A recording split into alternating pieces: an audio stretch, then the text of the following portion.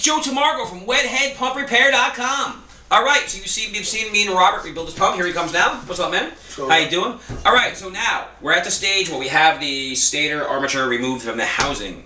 Okay? The rotor, I mean. The rotor removed from the stator. Okay, so the armature. So what you want to do is get a nut driver. This time we have the right nut driver, right? Not like the other videos where I was like, oh my god, wrong nut driver. You want to loosen this center screw here. You can see with the nut driver. And put your finger in the back here. And what that does is a little bearing retainer back here that holds the ball bearing. So you want to loosen this nut right here. Okay, and then you have this little piece that will slide right out here, like so, with your finger, and then a little bolt that comes right here. Okay, so take that, put that in the box, and then you want to remove your water sling, just like there. There's a little rubber washer that's supposed to protect the bearings when the seal goes. Sometimes it does not work. Okay, so once you do that, what you're going to want to do is you're going to want to tap this end bell down like this, so you get the bearing out.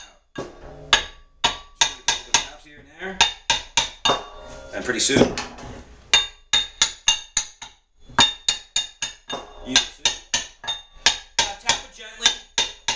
tap it gently. You don't want to go BAM! Because if you do that, what's going to happen, man?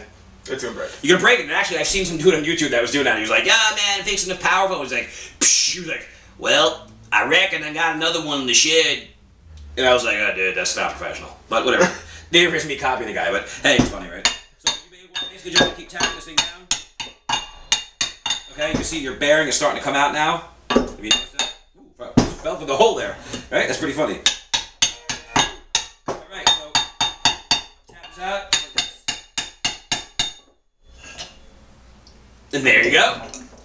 Now you can see that you have it. Ooh, this bearing's bad, isn't that? Ooh. 6203 bearing in the front and a 6203 bearing in the back.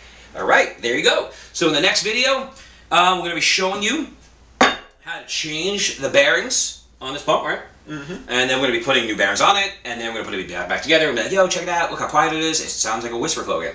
Alright, so keep on watching, y'all take it easy.